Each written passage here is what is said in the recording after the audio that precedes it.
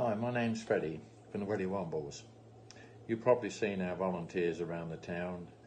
They usually got yellow vests on, litter pickers and orange sacks.